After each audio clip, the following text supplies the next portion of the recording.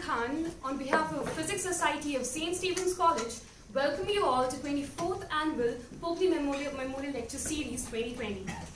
This lecture series is very, very important for the entire department, where we see and witness an enthusiastic participation throughout. And this is in the memory of our late Professor R.K. Popli. Now, to inaugurate the event, I request our principal, Professor John Verghese, to come here. So please.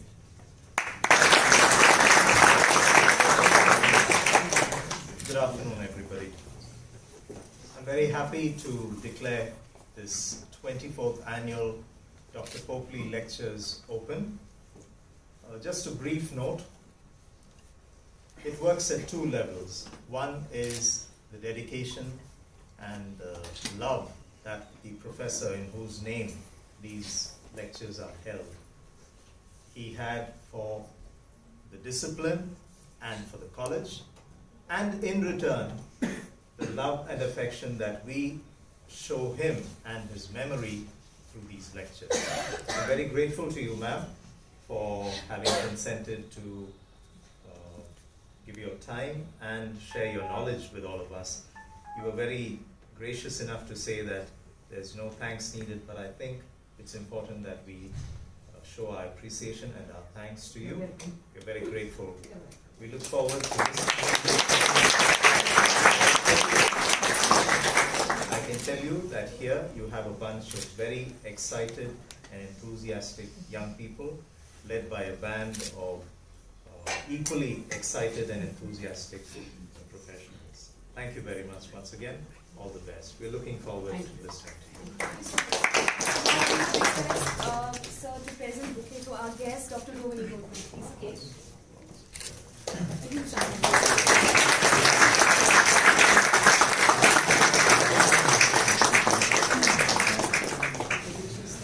Yes, I think we should come point.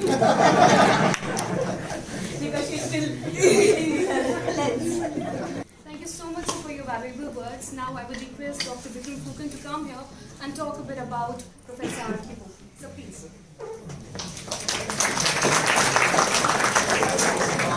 I should explain why we do this, because it's possible to have memorial lectures in memory of someone without really talking about the person. But I mean, only some of us really knew Dr. Popli, and the rest of us have an image of him based on what we've read and so on. So I just thought that I'd give you a kind of, I'd try to give my sense of what it was about Dr. Popli that made him so important for us. I wouldn't say that he made the same impression on all members of the class. Okay. For example, two of my closest friends in physics were one a basketball player and one a #1 lafanga of the class. And they were not interested very much in what Dr. Popli had to say or deliver. It's also equally true that there were many people who were genuinely interested in physics and on whom Dr. Popli did not necessarily make such a great impression. But it's also true that there are the vast majority of students who stayed on in physics through the years of the physics department of St. Stephen's College. Dr. Popli was an enormous influence. He just made an enormous influence on many of us. On me, for example, it was just, I felt like my brain had been opened up after meeting him for the first time in my life, almost. And I think at this level, it's not just the intellectual qualities of the teacher that matter, but also a certain quality that Dr. Wilson, who had a lot of it, would call presence. He had an enormous presence which sort of galvanized the class. Okay? And you can have presence in many different ways. You can be a big giant, come and speak in a booming voice, but Dr. Popli was the exact opposite of that. He was a tiny person. He was about 5'4", 5'5" tall, thin, didn't speak very loudly.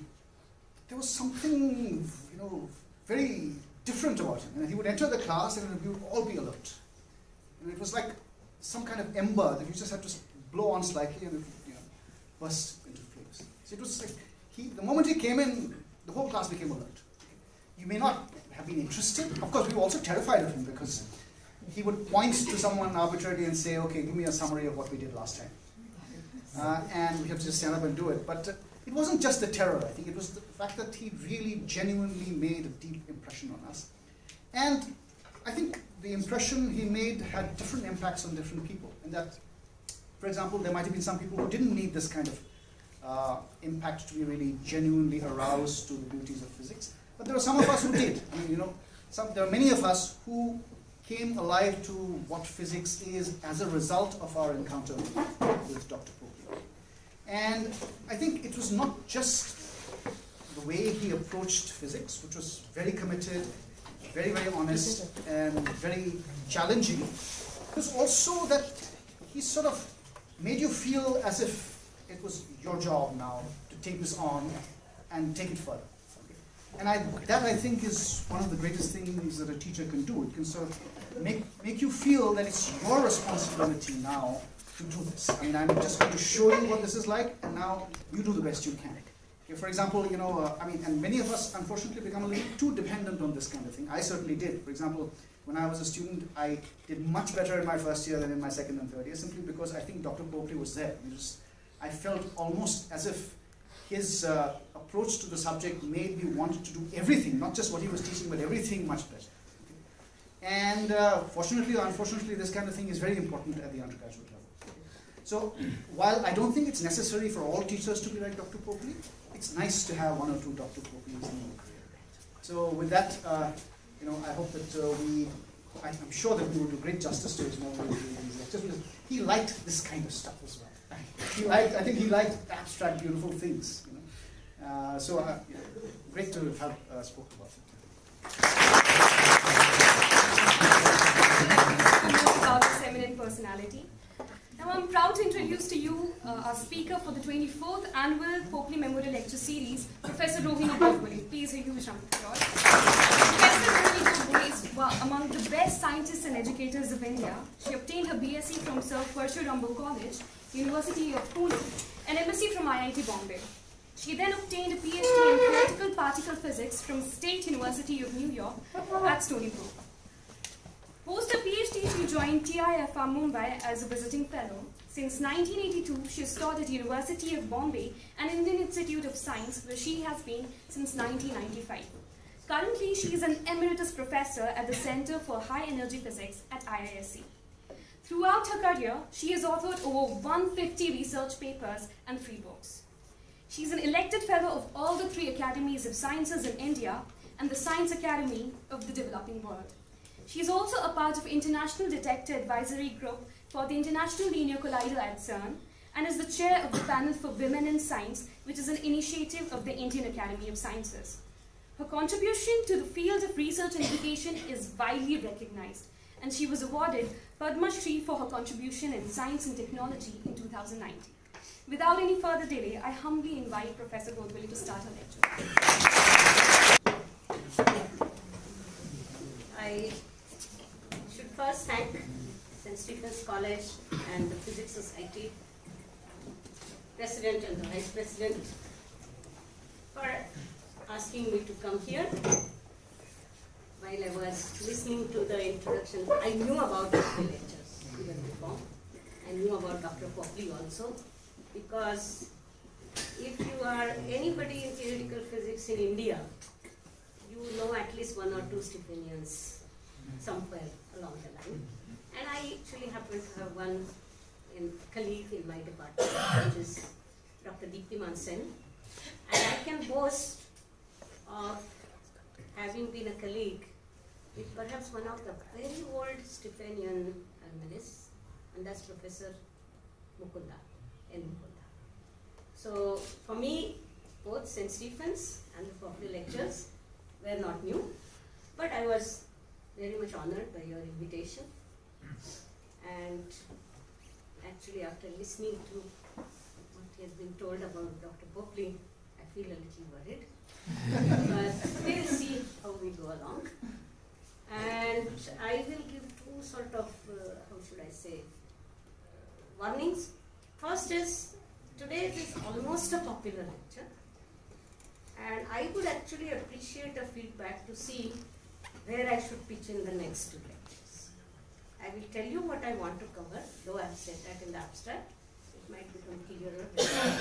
And I would actually like that kind of interactive progress of what one is going to do. Because indeed, this is an extremely wide subject.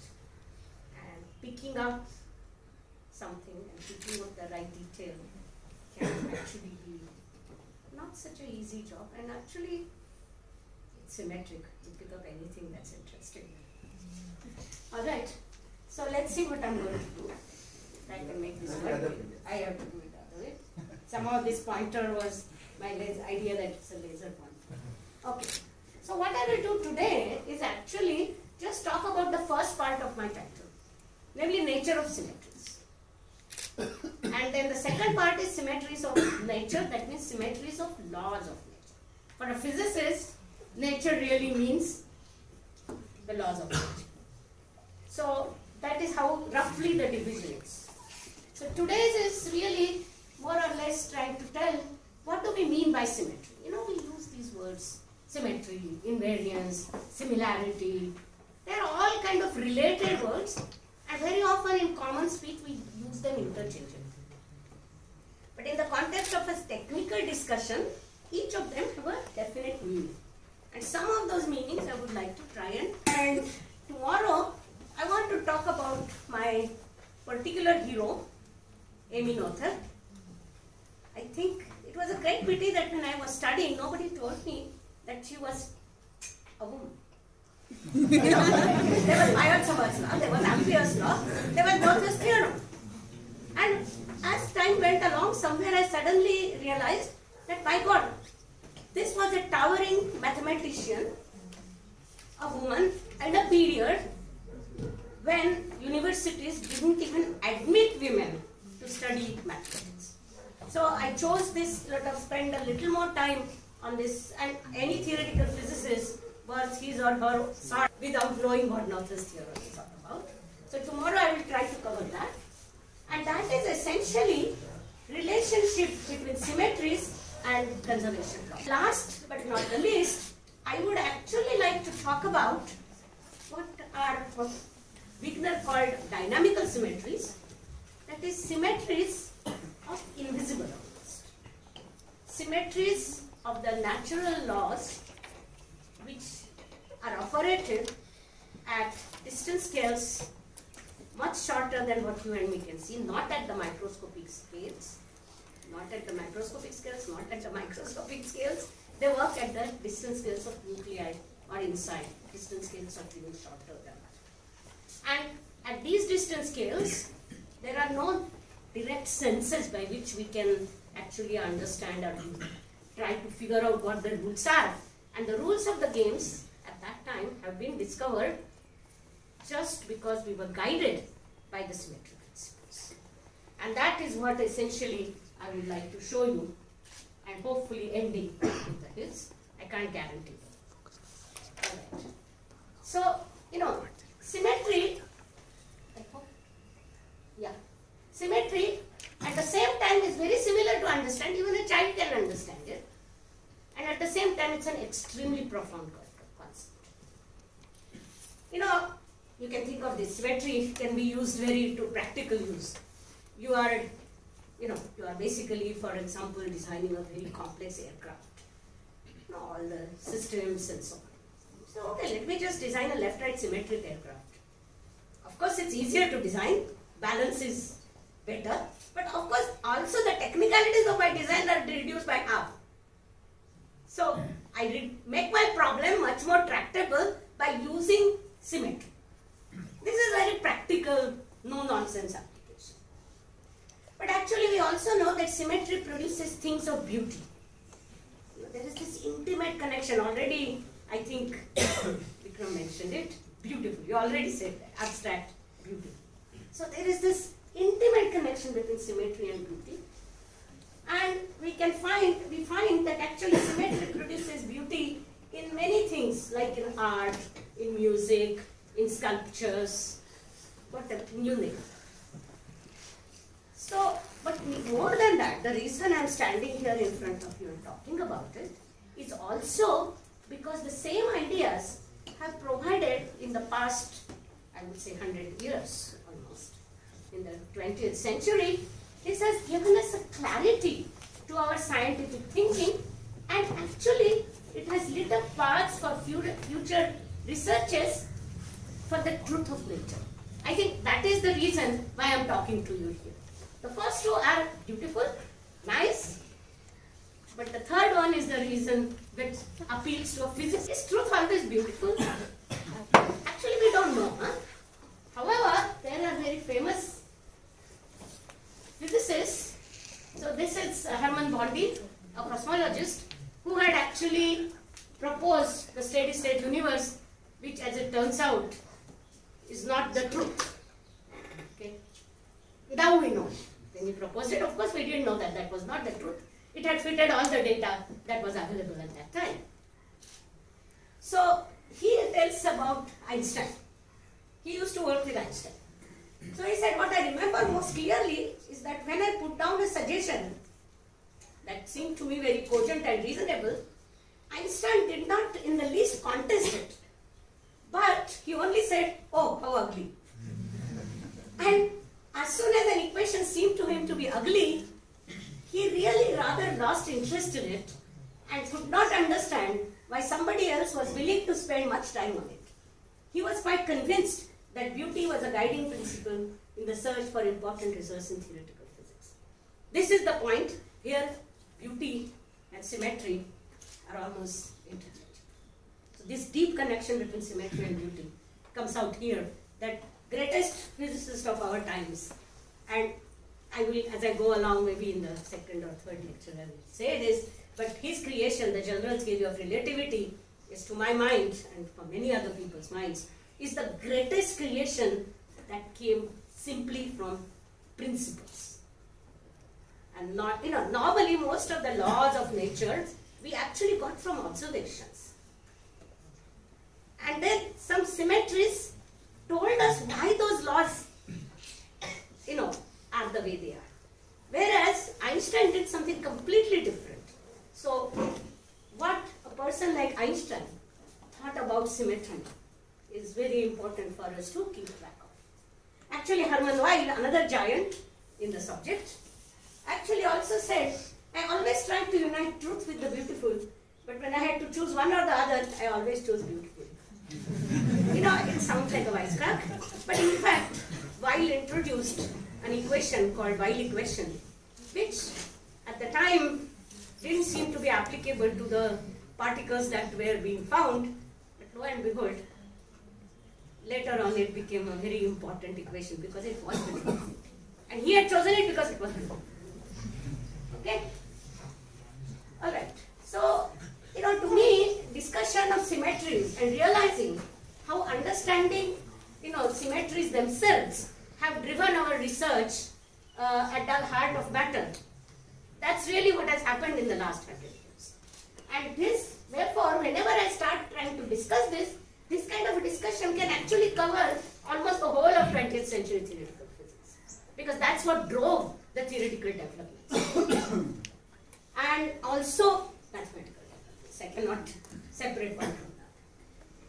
So, in fact, in my mind, symmetries is an ideal subject where the intertwining threads of all branches of sciences, theoretical physics, biology, chemistry, and so on, are very, the intertwining is extremely, extremely obvious, and the ideas go nicely from one area to the other. Here is one person who uses them quite nicely. Subject. Okay. So this concept has been a very important part of, I would like to think, of the intellectual development. So it's something extremely, extremely fundamental. And as a particle physicist, I can surely say that the developments in particle theory have been really driven by our understanding of the symmetries of nature.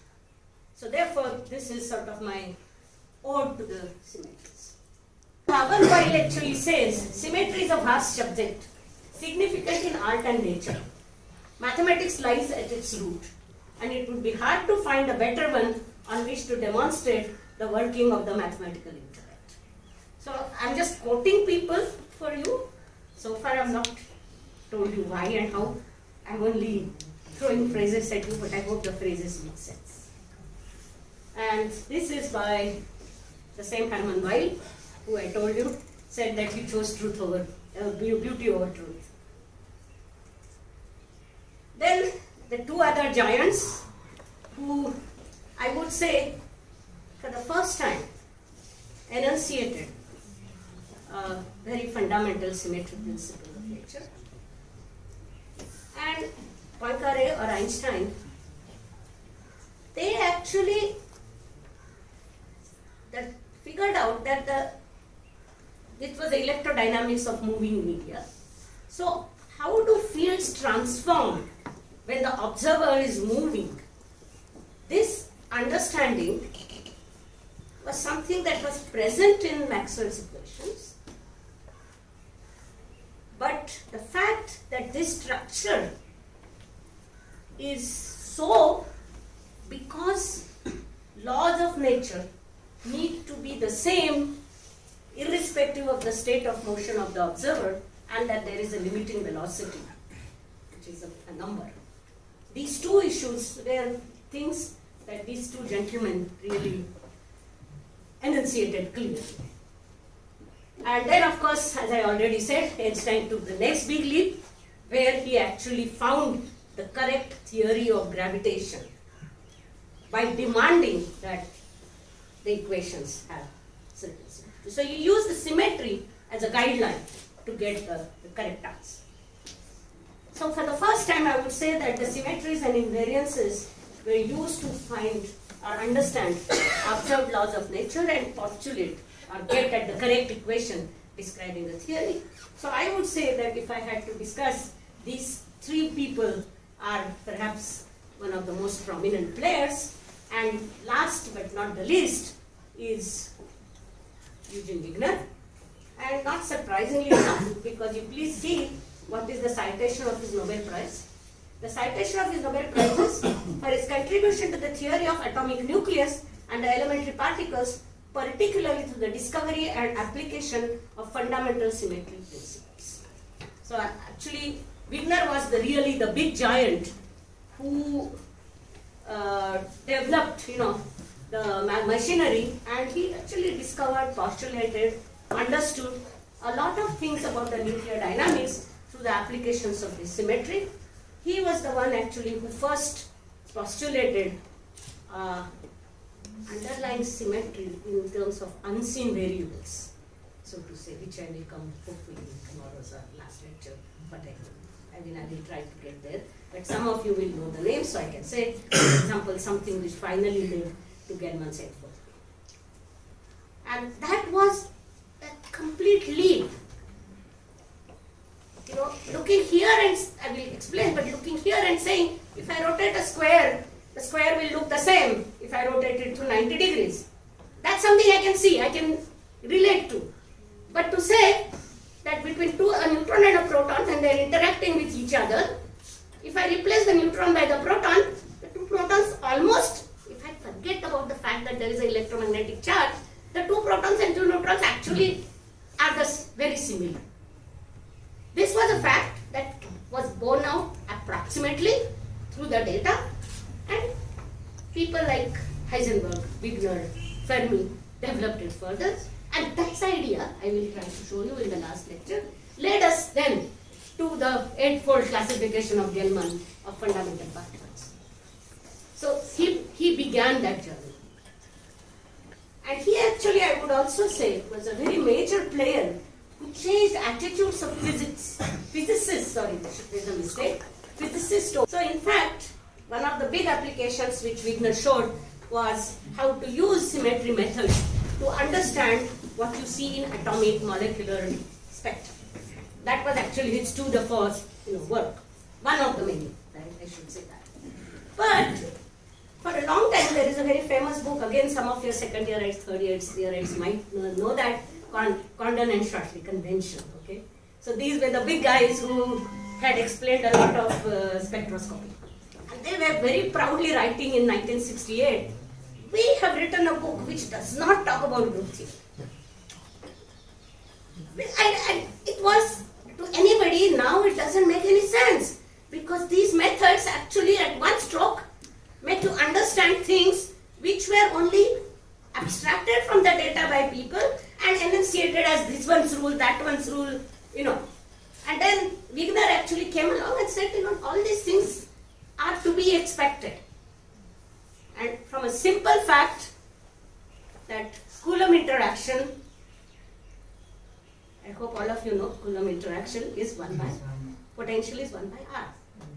And based on this simple fact, seems very strange, no? But everything that we see about atomic spectra can be understood by making use of this simple fact that electrostatic interactions are 1 by R. What is meant by 1 by R?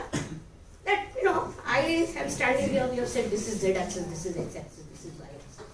Somebody comes and says, no, I don't like to stand like this, I will stand on my head.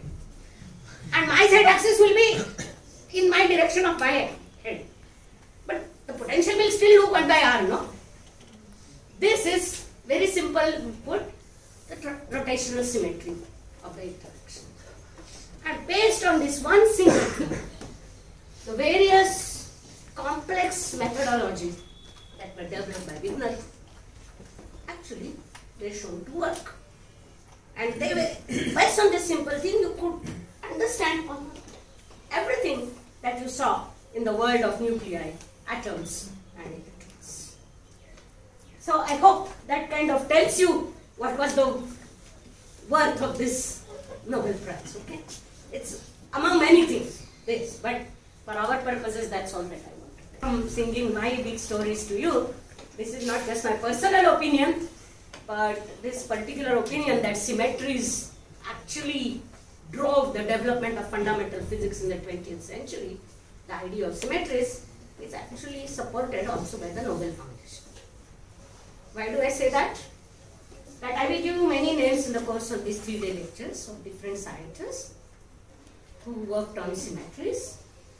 And I can tell you that apart from the 3 mathematicians, Weicker, Weil, I would call Weil as a mathematician, and Noether, all the other 20 names that I will mention in my talk, all have been given Nobel Prizes, beginning the first Nobel Prize being given in 1921 or 23, I forget. When was Einstein's Nobel Prize? One of these years. It was not given for his work on symmetry. Let's understand that clearly. But nonetheless, we say that all this work has been actually helped us to arrive at the current description of the fundamental particles, their interactions, and understanding properties of solids, and so on and so forth. I will also try to give you some examples what role symmetries have played in other branches such as biology and chemistry. So now, having given this big introduction, I will begin with this, as I said. That all of us, we use the word symmetry in many different ways. First is symmetry and beauty, I already told you. And this is not something which we see now. When I told you symmetry is beautiful, none of you even contested, because that is somewhere there clear to us. Actually, it was clear to people from the time of Aristotle, 350 BC. What does he say? He says that the chief forms of beauty in nature are order, symmetry, and definiteness. So, he thought the same. Then actually, symmetry, and almost I would call philosophy. That again, I quote Hermann Weil, symmetry, various things he says in between, is one idea through the ages that human being has tried to comprehend and create order, beauty, and perfection. Mind you, this is the same Weil who said that given a choice between beauty and truth, I will choose beauty. Now, what are the first thing that comes to our mind when we talk of symmetries? The symmetrical shapes of static geometrical objects. That is the first and the foremost. And actually, human beings, so you look at a shape and say, okay, this shape. What does it look like? It's not a very good example. Okay, if I take it like this, if I reflect in a mirror here in the center, it will look the same. So it's symmetric under reflection. If I rotate it, then there is a symmetry, right? But this is a little more. I should not have picked this up, so I will come back to this in a second. So let me give you examples of shapes which will look the same under translation, under rotation, and under reflection. Then the last, the one that I will spend most time on, is the symmetries of laws of nature. Physicists particularly have been sort of wanting to describe things simply and in a simpler manner always. And following Einstein, want to look at an equation which looks pretty, which looks simple. And now at the end of, now in 2000, since 2013, I would say 12, I would say, I will show you tomorrow a picture. Now we think that the laws of particle physics, word of particle physics, can be written on the back of a t-shirt. And that is possible only because of symmetries. Okay? So that kind of, and particularly when we are looking at, I already mentioned this, when we are looking at things that are not directly accessible to our senses, when I am talking about laws of motion of an electron around a hydrogen atom, already I need to develop quantum mechanics. And that is where all those concepts of symmetries have helped me in a million ways, the physicists, to understand this behavior and put it on a very strong foundation.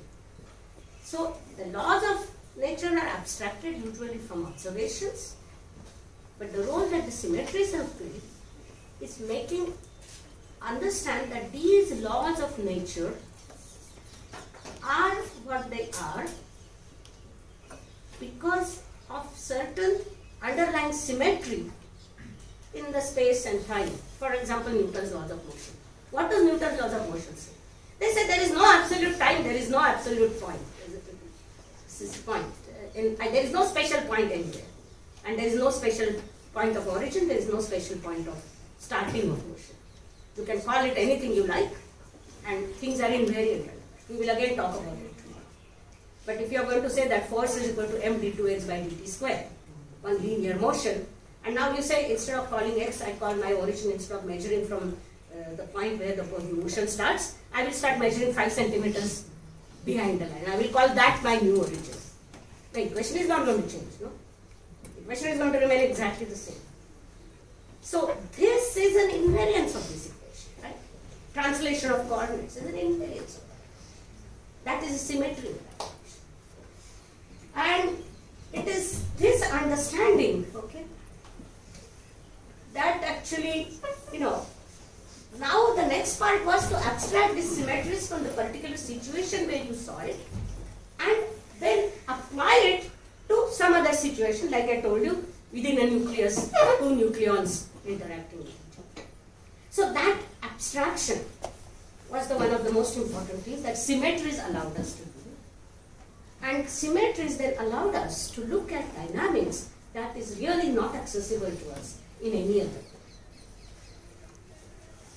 And perhaps this is the most complex connection of all these ideas that I have been putting, and this is the one that we need a lot of discussion on. I will try to give you examples tomorrow so that it becomes more tractable and understandable.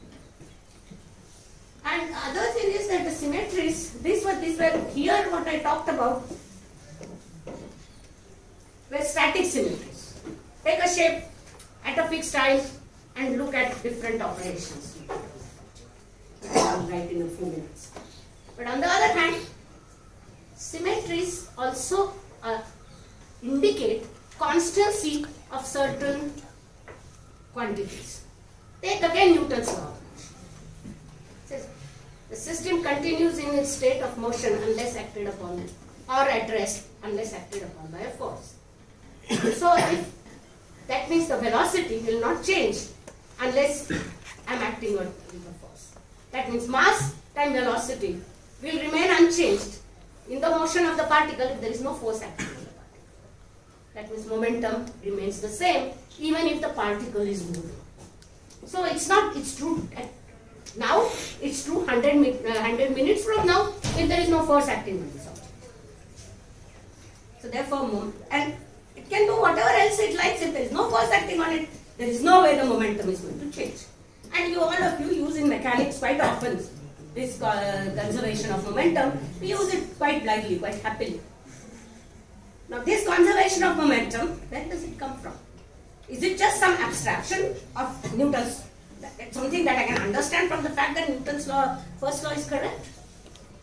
The genius of these people whose names I gave you was to tell that there are actually fundamental reasons why momentum should be conserved. And that is what first Hamilton did it to some extent, but really that's what Newton did to us.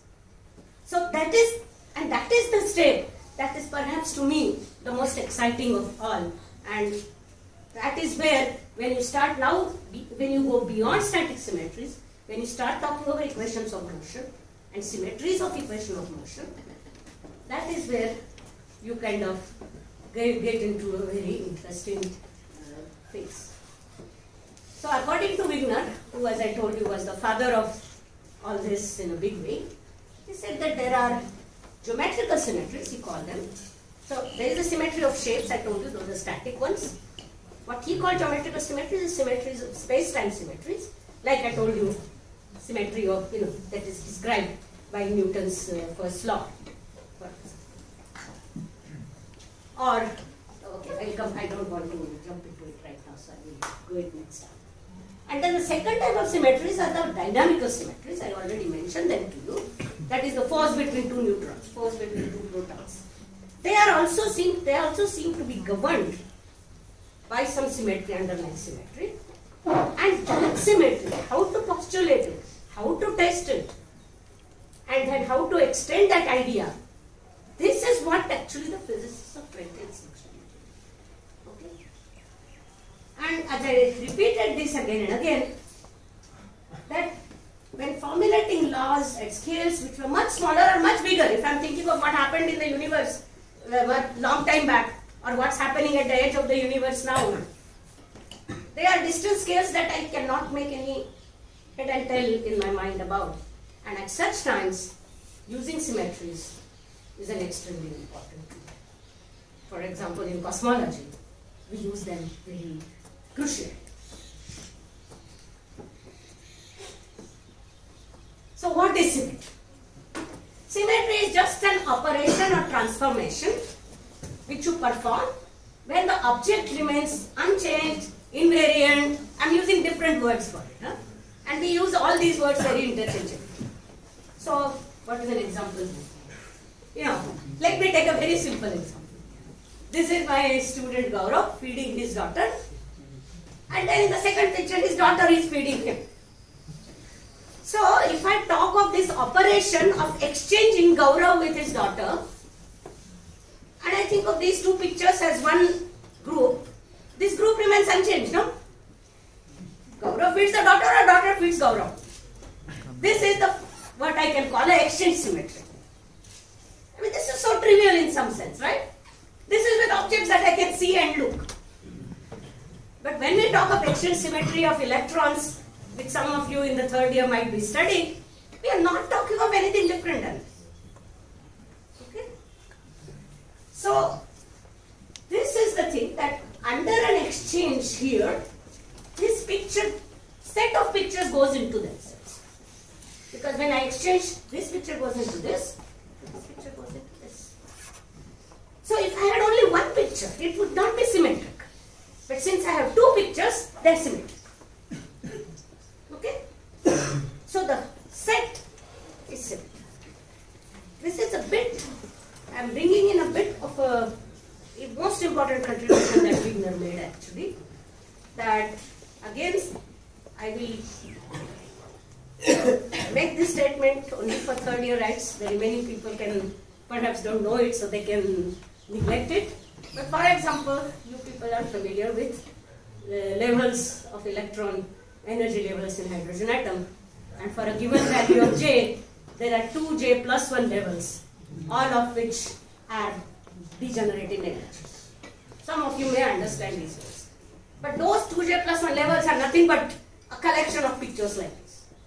If I wanted to think about a permutation of 3 people, maybe I wanted to bring Kavya's friend, and then Gaurav feeding Kavya, Kavya's friend feeding Gaurav. I'll have a set of 6 pictures. Huh? But if I have a whole set of 6 pictures, then it is completely symmetric under the interchange of these 3. That's exactly. So when you are looking at the effect of the symmetry operation, you need to look at a group. And that technically is what is called a representation. This group is not the same as the technical word. Sorry, I will introduce that in a few minutes. A set of things. So this is, to some extent, one way in which we can understand what is meant by symmetry. Then this is a, I have a figure like this. If I rotate through 90 degrees, so here, this is my, let's say this is my x-axis, this is my x-axis. I rotate it. If I rotate it, the figure looks exactly the same. Forget about the later. My skills of PPT are not good enough that I couldn't remove the A. I took this picture from somewhere on the web. But because if you include the A, then these pictures are not symmetric. But if you remove that A, it doesn't exist, you will see that the two go into each other, the two shapes. So that the rotation through 90 degrees is the symmetry of this shape. Exchanging the two people was the symmetry of this set of two pictures. Then now I can go on. Instead of rotating only through fixed angles, this circle is a very interesting guy, because no matter what angle I rotate through, it will remain the same. In fact, the Greeks were so fascinated by this. This is a perfect shape. So that's why the Greeks decided that all the orbits, they of course didn't think that the Earth was rotating, but that doesn't matter. The orbits of the planetary objects, they decided had to be circles. Why? Because it was the most perfect figure of them all. Because it was the same no matter what angle you looked at it. So again, if I look at myself and I look at my version, which is standing upside down or standing at, with my head like this, the circle looks exactly the same. So therefore they thought that yes, therefore all the orbits have to be circular. As it turns out, they were wrong. Because that is not the simplest prediction. That can be one, but that need not be the only prediction of the symmetry of looking at an object upside down or straight. Its implications for the property of symmetry can be different, and that's what we are going to hopefully learn tomorrow. Then sphere is the same thing, completely symmetric object, but in 3 dimensions. Circle is in 2 dimensions. And then there are these Platonic solids, just to show you that people have been thinking about it from a long time. So this is a picture of the Platonic solids, and now you can see. Let me take this cube. Oops, what happened? No, this is the pointer is it's there. So I'm going to leave this as a small exercise to you to figure out what are the different ways. Battery uses it. Okay, jane do. This cube. So what are the different symmetries of this cube? This cube. What are the different symmetries? Can you tell me? What will keep it unchanged? Rotations to 90 degrees. Not arbitrary rotations. Rotations to 90 degrees. Then if you take a reflection in a plane which is standing inside, it will be the same. Take a reflection around this plane, it will be the same. So you can figure that out, right? Now these are different operations which leave the object exactly the same. Now what happens if I take 2 operations one after another?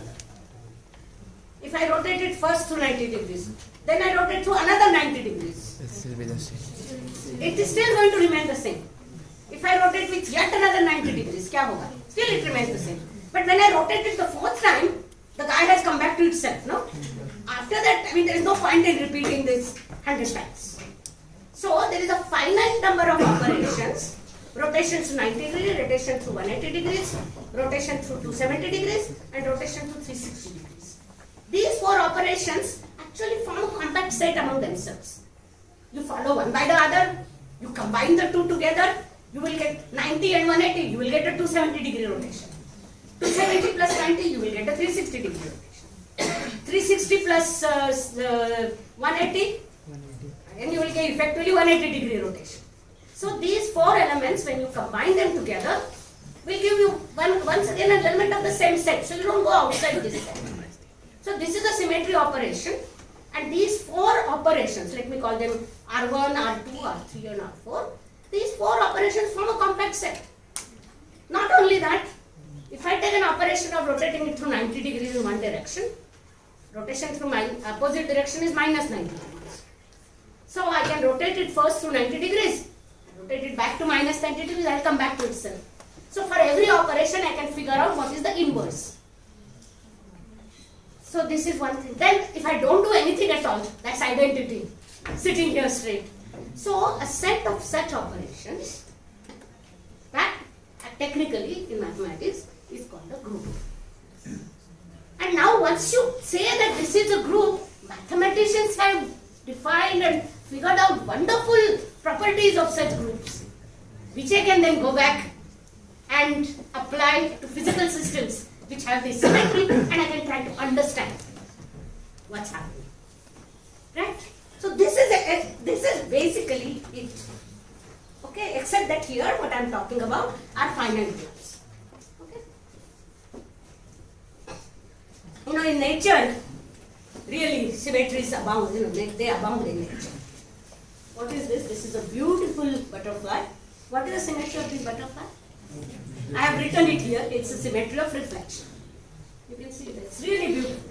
You couldn't even draw better than that. You know? Nature is absolutely fantastic. And this one is the best of them all, the snowflake. And this object, you can realize, just look at it. How many symmetries does it have? First, it has rotational symmetry. How many? What angles? 60, 120, right? 3. But are there more symmetries? Reflection symmetries, right?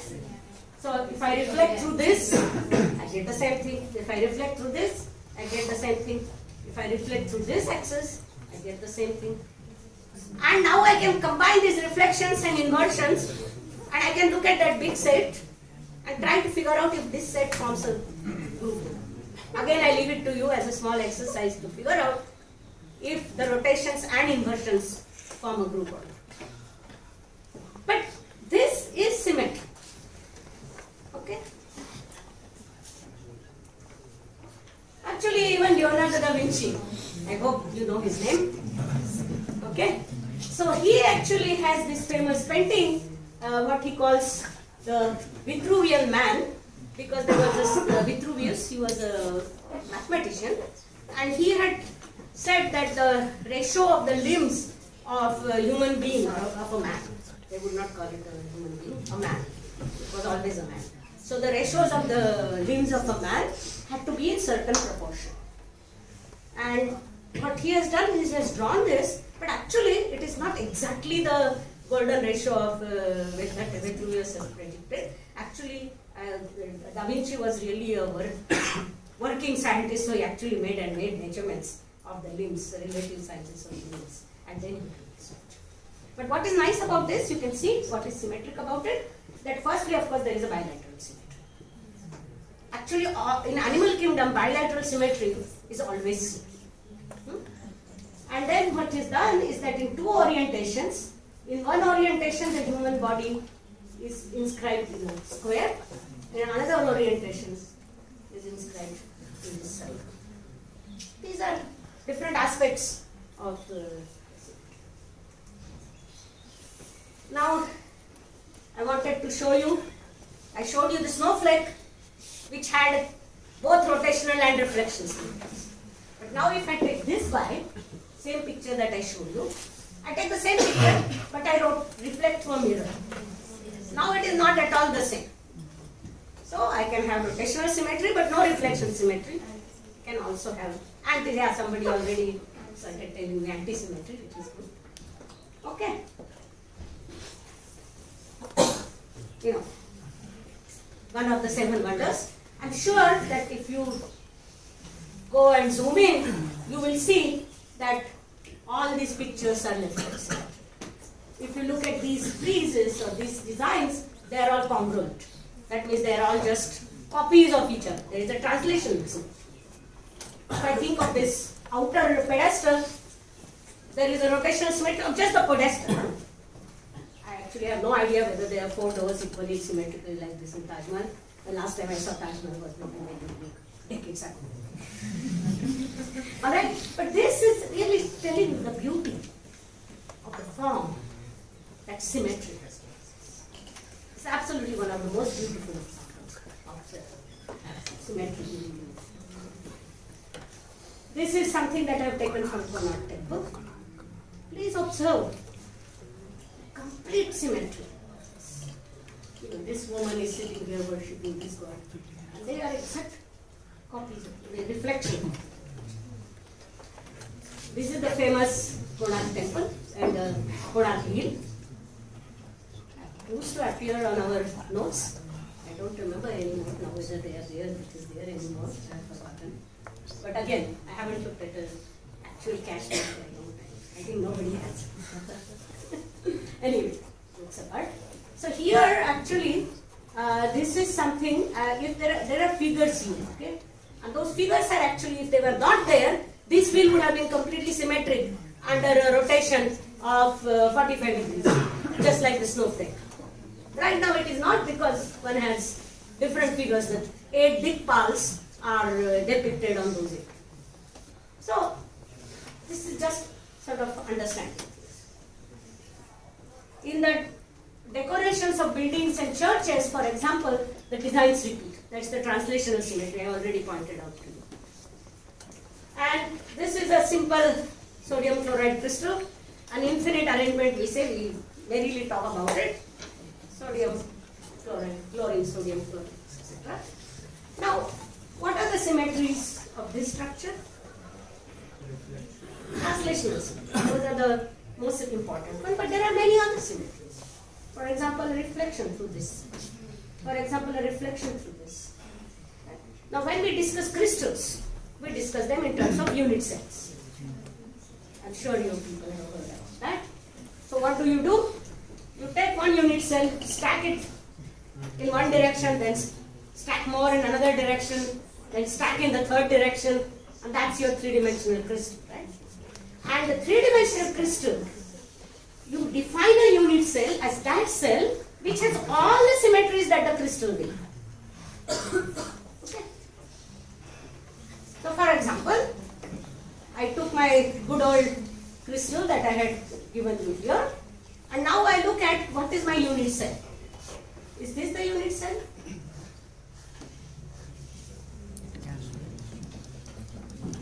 It's not, because it doesn't have. Sorry, this is not. I'm sorry, I wanted to convert. This one is not, right? But this one has most of the symmetries. But is this the smallest one? The smallest one is here. So this is where now you are used. And what is the point of this unit cells having all the symmetries of the solid? Because then I can concentrate on just that unit cell, and I can understand all the dynamics of the crystal. And I want the smallest one because obviously I don't want to do more work than absolutely necessary. So fine. Now I talked about translational symmetry. I talked about rotational symmetry. I talked about finite rotations through finite angles.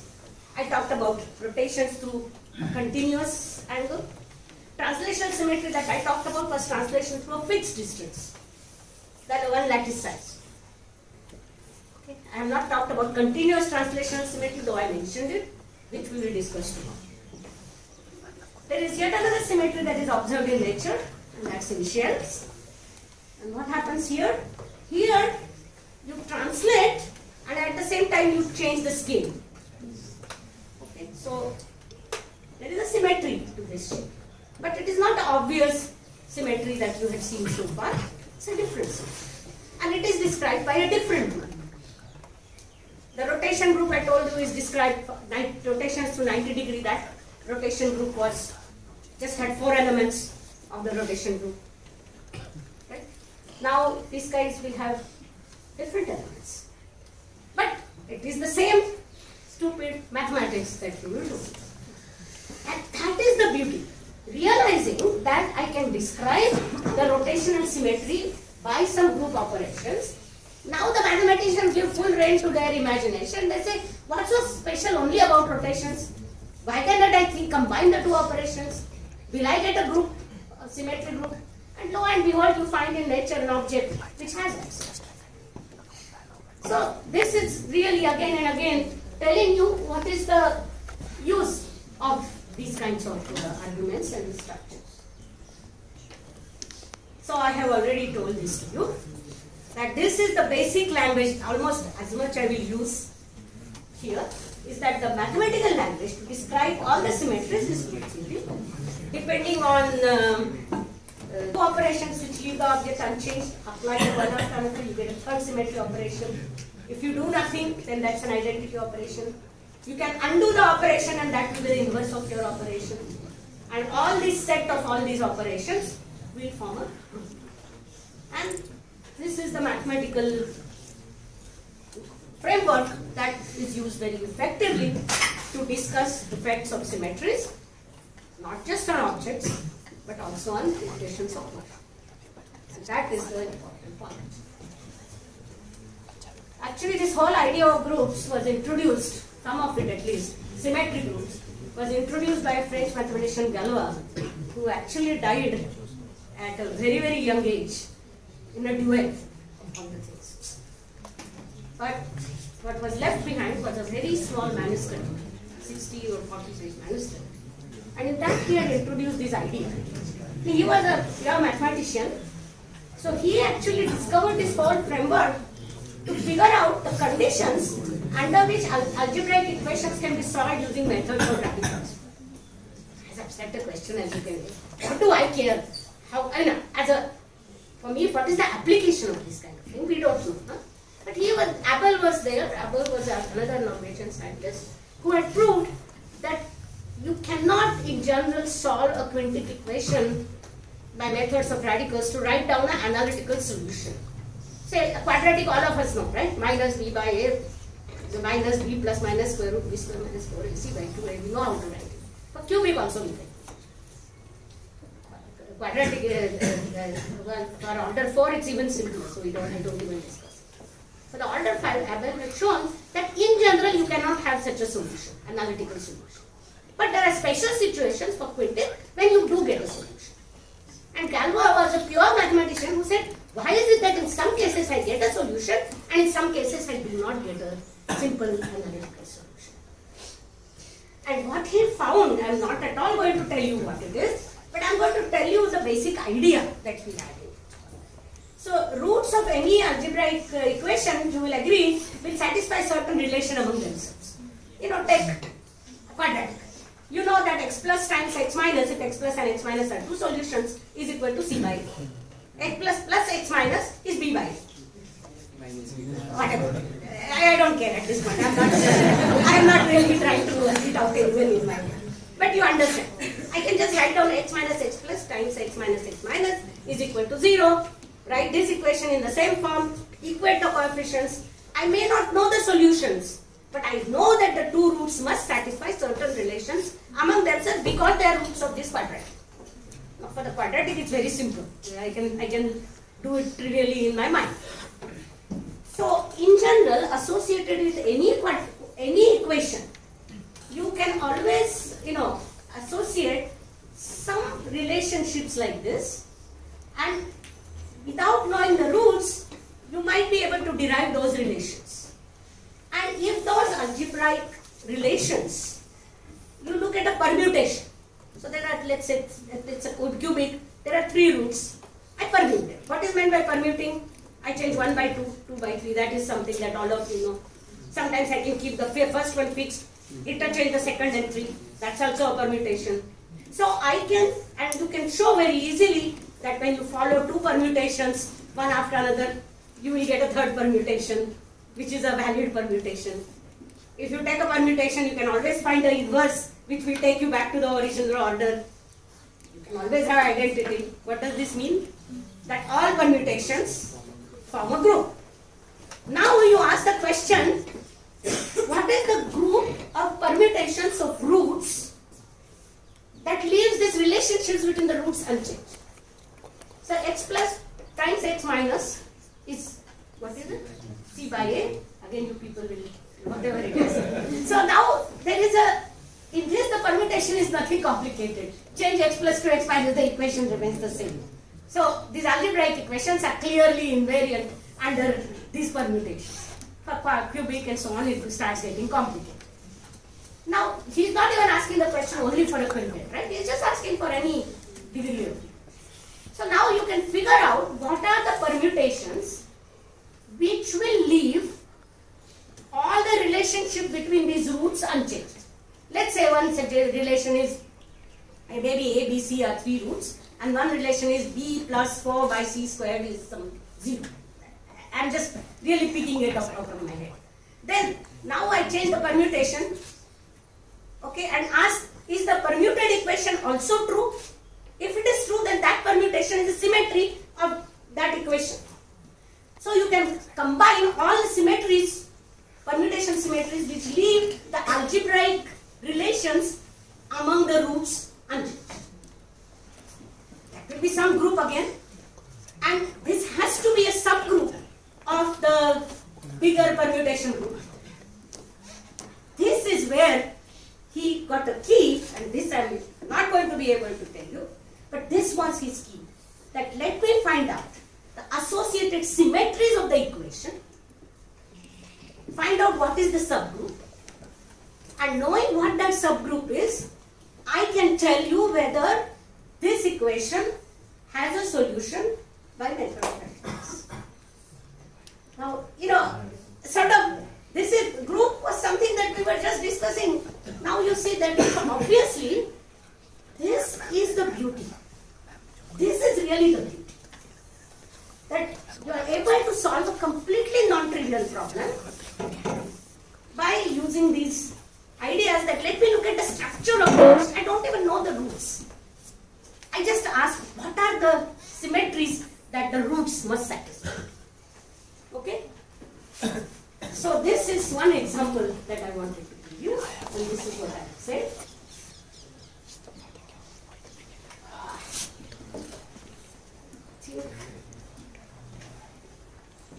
Okay. So now I wanted to end it with the left-right symmetry, because I showed you that animal kingdom shows left-right symmetry to individuals. So actually there has been a very big work, a lot of interest in and people have done a lot of work, and any of you are interested can look at a very nice summary in Herman White's book, and we listed the references at the end, where you can see why animal kingdom seems to have this left-right symmetry. Okay? So, in general, in absolute space will not tell us what is left and what is right. How do I define what is left and right? I say that if I move a screw in a particular sense, if the head of the screw moves up, I define that left. If I move it this way, and if the tip moves down, then that's right. It depends on what is the direction. What are you defining as the positive direction? The left and right will interchange after that. But what is important is that once you call it a left, then you are not allowed to call something else right. Then the left and right are uniquely defined, and if you do that, life goes on. But you could have called left, right, and right left. That means that when I look at equations of motion, if I change my equation of motion, this is not biology, I'm talking of laws of physics. The laws of physics, at least we thought for a long time, don't change either. For example, if I talk of left circularly polarized light and right circularly polarized light, they travel with the same velocity of light, right? There is no distinction between the two. The equation that describes the motion of a left circularly polarized wave and a right circularly polarized wave is exactly the same. It doesn't care. Alright. But in animal kingdom also we said, as I already said, is that there is this left-right symmetry. And the development of biological shapes into, if you ask in animal kingdom, if there was no gravitation, the best shape would have been spherical. But there was gravitation, so that gave me a direction. Animals move. That fixed a positive direction for the second axis. So the only axis that is left undetermined is left-right. Dorsal ventral, there is a definite definition. Forward, backward, there is a definite direction. It's only the left-right for which there is no definition, and which definition is fixed by the sense of the screw. Okay. So philosophically, as you know, right is always considered right. And the word for left in Latin is sinistra. Okay. But in nature, do we have this? In nature, for example, there are these animals called gastropods, and there are these shells. Initially, both this shell is left oriented, this shell is right oriented. Now this shell has become extinct. So now you don't find that. So if you just look at it now, you will always find this shell. So you ask a question, does this mean symmetry is broken? I will try to answer later on the next slide. But there is also this famous fact that all of us know, that amino acids in principle can be left-handed or right-handed. These two are not the same, right? They cannot just go on top of each other. They are different.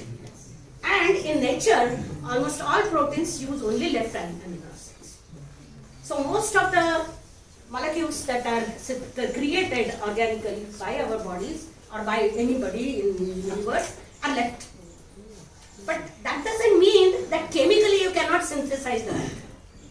In fact, you can chemically synthesize, and that you can see that it is stable, it can be synthesized, and it can be used. Except, for example, there is a sugar, and what we eat is the right sugar, dextrose, that's why it's called dextrose, dext is right. The other sugar actually also tastes sweet, but our body simply cannot use it. There is no interaction between that sugar molecules and our body. Okay? And the most terrifying one of this was the last one. There is a thing called thalidomide, which was chemically synthesized. Its sample contains both L and R molecules. People, when they did the patient testing, they only used the naturally available one, which was, I don't know, either left or right. And that worked fine, but then this was chemically one that was given. This was given to women from having morning sickness. It actually had a very bad effect. It was a big tragedy and big scandal because deformed babies were born because the wrong kind of chirality, the molecules did not accept. Correct? So it's very important. The chirality is an extremely important property. So left-right symmetry is a good property, but left or right itself, that is what is called chirality, is also a very important. So the breaking of this left-right, if you had only chiral things, if you had only left in the world and no right, then left-right symmetry would be broken. So now you can ask me a question. And there is a lot of, I am going to skip this because I am really running rate of time, and time. But then you ask question, is this symmetry breaking? Actually not. Why? Because if you chemically synthesize, both types of molecules can be synthesized. If they was really broken, you should not be able to synthesize the other. This was in some sense an accident. And this is something, you have a set of ants going. And ants always follow the other ants, no? So the first ant decided to go towards right. So suddenly all of them go towards right. Does that mean right and left are asymmetrical? No. This particular configuration is asymmetrical. So that is what you can say, and that's what I think chemists who have done experiments now agree that this seems to be the case. That's a big topic of discussion, why all the proteins have only left amino acids. I'm not going to go into that, chirality of life and so on and so forth. But that's a different story, but I would not say that that's symmetry breaking at the level of laws of physics. But is there symmetry broken at the level of laws of physics? Indeed it is, because there is a famous beta decay that I'm sure everybody has heard about. And in beta decay, you can actually see what is the handedness of the electron. What is meant by handedness? We learned this. Handedness is the sense in which, so if the momentum of the electron and its spin direction are parallel to one another, that's one handedness. If the momentum and the spin are opposite, that's another handedness. And what you find is that the electrons that are produced in the beta decay are of only one handedness. Whereas, as I told you, by left circle polarized light and right circular polarized light, electrons interact with both of them, and electrons exist both handedness. But weak decays will always produce only left handed. So weak interactions somehow discriminate between left and right. Now, how is that possible? That's again the point of my third lecture, so we will come to that. How can I make this consistent? But right now, this is a breaking of the layers. So this is an example where symmetry is broken. So both symmetry and its breaking are very important. And I want to keep you with a wonderful statement by Feynman. So he said our problem is to explain where symmetry comes from. So where does the symmetry exist? And actually why does the symmetry exist? We don't quite understand it very often. But the point that he was trying to get is that why is it that the nature is nearly symmetrical? It is broken somewhere a little bit. Like this beta decays I have told you about. I will tell you numerically how much this breaking means in the next lecture, but it's broken. So he said the only thing we might suggest is something like this. There is a gate in Japan, a gate, the word he used was Naiko, but actually the place is Nikko. So I have just corrected it, which is sometimes called by the Japanese the most beautiful gate in all Japan. Various other things he says in between. And then one looks closely at the gate, one sees that the elaborate and complex design along one of the pillars, one of the small design elements is carved upside down. Otherwise it's completely symmetrical. So they have put the error there so that the gods would not be jealous with human beings for having had the most beautiful thing or most symmetric thing. So he says maybe we should also turn the idea around and think that the true explanation of the real symmetry of nature is this, that the God made the laws only nearly symmetrical and not exactly symmetrical because we would not be jealous of his perfection. So I will leave you with this picture. This was this famous gate.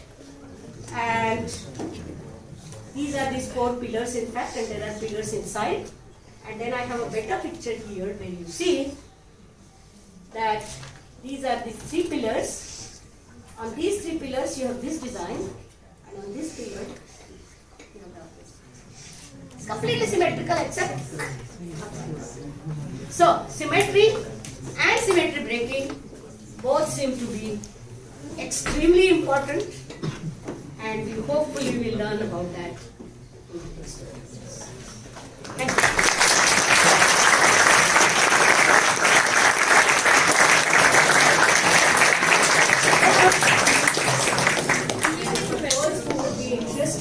I'm just telling you, in these slides I can keep with people. There is a whole lot of references that I've given if anybody is interested in looking at things. So, and I would like to particularly point out here, this is an article by Saint Professor Mukunda, and I would also like to say quite proudly that the American Journal of Physics had in fact brought out, beginning in 1968, what they call resource letter. They bring this out for physics teachers, physics students to learn about a subject. And as you can see, in 1968, 63 was when Wigner got his Nobel Prize for symmetry. So after that, everybody said, yes, everybody has to understand what are symmetries in physics. So there was this resource letter, and I was very happy to see that in this resource letter, there is also a paper by Professor Mukunda listed as one of the seminal papers in the subject that a person who needs to understand symmetry should read about. And his thoughts are something that are there in this particular article, in this book called Images of 20th Century Physics. I can share most of these articles. I have soft copies. People can have access to it. And I find that some of these articles and books make splendid readings because people try to explain these rather complicated concepts in sometimes non-mathematical terms, sometimes mathematical terms. Thank you.